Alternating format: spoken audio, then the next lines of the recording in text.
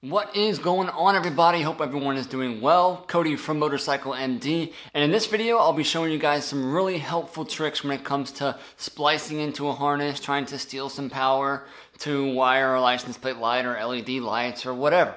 I'm going to show you guys some really helpful techniques when it comes to soldering, heat shrinking, making a double or triple connection off of one wire, how to best seal that, as well as learning how to use good technique with some of the tools that I use in the field, some really helpful ones that I can't wait to show you guys.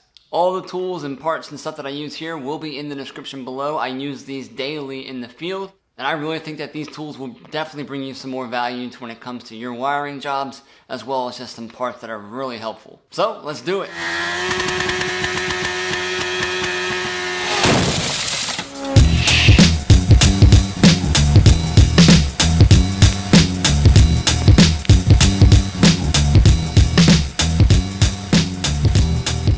Alright, so we're going to start super basic, then we'll kind of move into some little bit more trickery that we can do with the wiring. So some of the most common tools that I have that I will use all the time is going to be obviously a soldering gun, which I have this awesome propane one from IRODA, and I love it because you can carry it anywhere that you need to. It fills with the butane filler stuff, just some regular solder. It's like 0.8, really thin stuff. I don't care really what kind of solder you get as far as thicknesses and that kind of stuff. Electrical tape, I always recommend getting some kind of brand name electrical tape. Scotch makes some amazing stuff. They got 33 plus, which is great. Super 88, a little bit more expensive. Just stay away from the super cheap stuff. It's garbage. Trust me, it's garbage. This stuff's way more pliable, and it spins better around the wires and all that kind of stuff. It doesn't leave that goopy, disgusting stuff all over the place. This is something that I'm going to show you guys, some liquid tape. It works really well when you have multiple different things going on one wire, and maybe it's a split one and you don't want to just put heat shrink over it because they'll leave a gap or whatever. Liquid tape works great for certain situations, not necessarily a need. These are a really interesting pair of pliers that you may or may not have seen, wire strippers. They grab onto the wire and they actually just split and pull the insulation off of them, and they're great. I love these. It's way better than just trying to fight a wire and rip them off. And then I have, of course, just some regular wire strippers as well. I'll show you guys a good technique for using these too. Okay, so soldering. So soldering is definitely one of the better techniques when it comes to making two wires join together and last quite a while. Okay, but there are obviously some downfalls when it comes to soldering. Soldering overheats the wire sometimes if you're not careful. It makes a very hard and somewhat brittle type of connection that can easily break if you're trying to solder something that goes into a bend. It may not be the best type of connection you want to make. Typically, I want to make soldering joints in something that's going to be straight and it's going to stay straight for the majority of its life. So I'll be using some 18 gauge wire. This is typically what you're going to find on your wiring harnesses when it comes to very general wiring needs, turn signals, anything inside the headlight, that kind of stuff. So we're just going to take these two pieces of wire and we're going to join them together with soldering and then a heat shrink over top of it. Okay, so one technique with your pliers, whenever you're stripping the wire back, don't go straight onto it. Okay, try to go at an angle, and once you cut that angle, then you turn the pliers. That actually separates that insulation just a little bit easier. It's a lot easier to strip it instead of going straight on like this and then really trying to pull until it strips. It's just a little bit different technique that you might find helpful. Just going at an angle, turn the pliers, that kind of strips that insulation a little bit, then it usually just comes right off. So what we're going to do is we're going to join these two things together. But if you're working with a harness, obviously, you may not have wires like this ready for you to solder them in. So you may be working with a harness that's already attached, and now you have to solder in a new wire off of it. Okay? Obviously, you don't want to forget to put your heat shrink on before you solder that wire. So I have this cheap little bundle of heat shrink, multiple different sizes already pre-cut. I think I got it off Amazon. XFH. I don't care. Heat shrink is heat shrink. You can do whatever you want as far as what you go with, but I like to have either black and red or green or something like that to kind of highlight which wires do what. Red obviously being hot, black or green being ground. So I don't need to put my heat shrink on right away because I have open wire. So we will take these, join them together. I don't care if you split them down the middle or whatever. It doesn't matter to me. You can join them together like this and do a little Y or whatever you want to do, or you can just wrap them around. It does not matter to me which way you do it. We'll do this trick. Just going to wrap one end real tight and then wrap the other one, and trying to keep it all inside of the insulation on both sides. Okay, this is the tool I was talking about earlier. I like it because it's all built into one. Make sure your tip's nice and clean on it. Turn this on, light it. It's that easy. Once the flame goes out, the burner inside will start to glow red and heat the tip all up.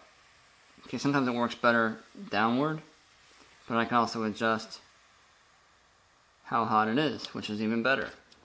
So I'm not trying to overheat the insulation around the joint. You'll know when you're overheating it because the insulation will begin to bubble and then it looks like crap. So I want to just get it just hot enough to where my solder starts to go into it, back my heat off, and then just keep kind of feeding this in. Then I'll go underneath it and then it'll kind of pull all that stuff in.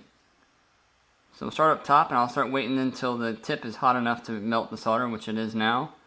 So it's kind of resting on top. I'm going to feed this in right beside it. So once it's going into the wire, I'm going to keep feeding it, back it off. My solder stuck to it now. I'm going to go underneath it. And I can start feeding it in, pull it off, feed it in. And then I'm done. Okay? You almost want to find this happy medium between hot and cold where the solder is sticking and not sticking, because then you can really build it up onto it instead of just overheating the crap out of it and then it starts to drip out the bottom of the wire. We don't want that. Got the whole connection nice and soldered in. Okay, it's not going to go anywhere. Now you'll see where the hard parts are on this wire. The solder really soaks in underneath the insulation as well, and that's what I'm talking about. So you're trying to put this around the bend, this can become brittle, the solder does, and it can break the wire. That's the one thing that you need to be careful with when it comes to soldering. Now you've extended that point of how brittle or where the wire can break. But we want to do this in like a straight line, then we'll run some insulation around it. Okay, heat shrink's really straightforward. Throw this on there once it cools down. I like to kind of spin this like I'm screwing it on. Makes it kind of go over that a little bit easier. Alright, then we just cook this nice and even until we see it shrink. Doesn't take much. Okay, that's a good connection. Nice strong connection. That ain't gonna go nowhere. That's the best way to cover up your solder, not just leave your wires wrapped around each other with some electrical tape. But what if we want to try to steal power from something? Let's say you have a new LED license plate light that you want to put on your bike, okay, and you want it to be on with key on only, okay? Obviously you need to find a wire that's going to be hot when the key is on. You don't want to go straight to the battery for anything really. Key on is great. So we have a running light back there. Maybe you have the original wiring for the license plate light. It all depends.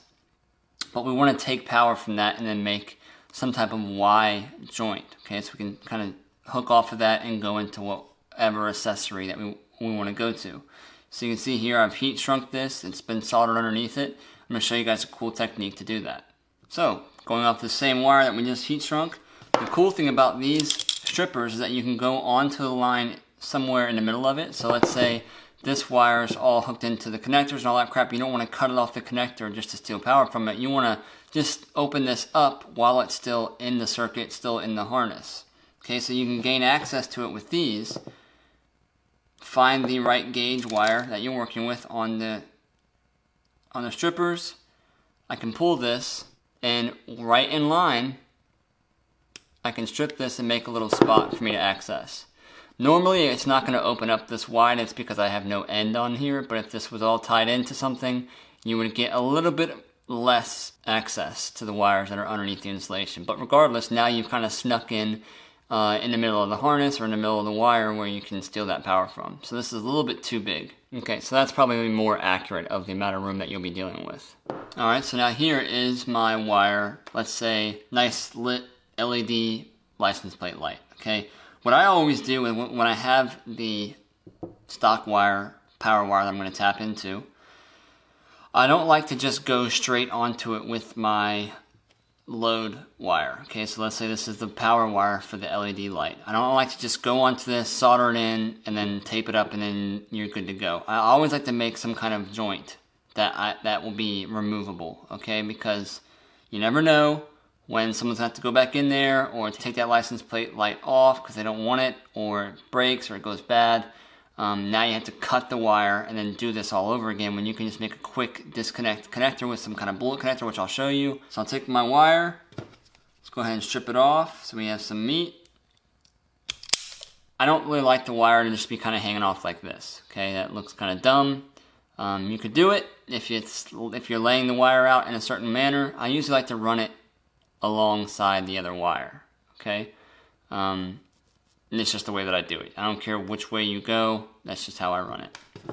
So what I'll do here is the same technique before. I'll take my new wire, kind of line up the insulation together, and start wrapping that new wire around. And now we've made a nice little joint for it. Okay, again, one of the wires is still in the harness. This will be our new jumper wire to take power from it. Alright, so let's go ahead and solder this one up.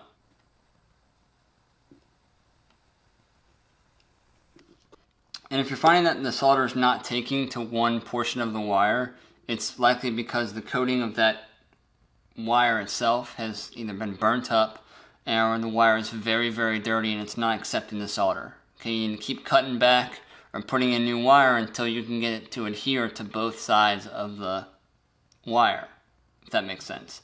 Sometimes on stator connections, when the stator goes bad or the connector melts and you want to just hard line the stator, you got to keep stripping back the wire until you don't see that black, dirty brown style of wire that's underneath the insulation. It's got to be nice and clean for that solder to stick to it. Okay, so we have a couple options that we can do. Okay, so we can electrical tape it. That's fine. If you want to do that, use some good tape. We can do some heat shrink over top of this and then just make this insulation real tight together. Then you're only messing with these. Or we can use this liquid tape as well. I'll show you guys the liquid tape on a different connection. But let's just go ahead and heat shrink it. And I'm going to show you guys a technique when it comes to heat shrinking that may solve an issue that you'll run into when you're using the heat shrink. Alright, so obviously I have my smaller heat shrink that will fit great up onto the solder point, but it's too small to go onto these two other pieces. Okay, so I'm shrinking over just that soldered part because I can't get it to fit over the two. Then I'll take a larger piece and then go over top because now I have more meat here for the heat shrink to clamp onto. Because if you're just using a large piece over top of a small wire, you're going to be left with the heat shrink not shrinking enough. I've dealt with it before. It just looks stupid. So double up on the heat shrink like this.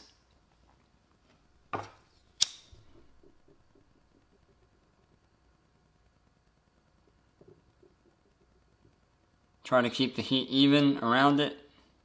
And now you've made a really nice heat shrinked connector. Okay, plenty of meat for it to hold on here, and you've sealed it twice. If you have good heat shrink, oftentimes there'll be like a little bit of a glue that kind of oozes out of here and kind of seals that in, but sometimes it doesn't. That's one of the downfalls of using that heat shrink when it comes to a double joint.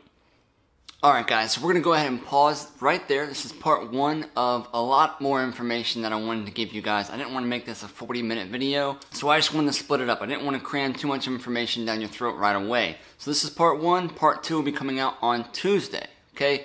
I have a lot more tricks that I want to show you guys with doing bullet connectors and insulating those style of systems, even if you don't have proper insulation readily available. More tricks to come, guys. Thank you so much for checking out this video. Again, next Tuesday will be part two, so be sure to subscribe to the channel. Hit that notification button so you'll be notified when the new video comes out. So thank you so much for just hanging out and watching this. I hope it was helpful. Let me know what you learned in the comments below or what you may want to see next. Don't forget to subscribe to the mailing list. I do live Q&As once a month where I open the floor up and try to help you guys out. And I also have a free troubleshooting cheat sheet that I've made for you just for subscribing. Helps you diagnose certain systems of the bike that may be a little bit more confusing to you. I break them down to a way that you can understand them more. And if you enjoy the content that you see here on the YouTube channel, be sure to look into the Motorcycle MD Inner Circle membership. There I have hundreds of more videos for you that are not shown on here, where I take my time and kind of deep dive into certain topics that you might find very interesting. motor overhauls, chassis, electrical, suspension, all different types of stuff. The Inner Circle membership is an awesome community of riders who want more help with their bike and love to also help other people in need. I hope to see you there. Until then, as always, Cody from Motorcycle MD, bringing you guys some quality tricks and tips for your next build or your daily rider. See you guys next time. Later.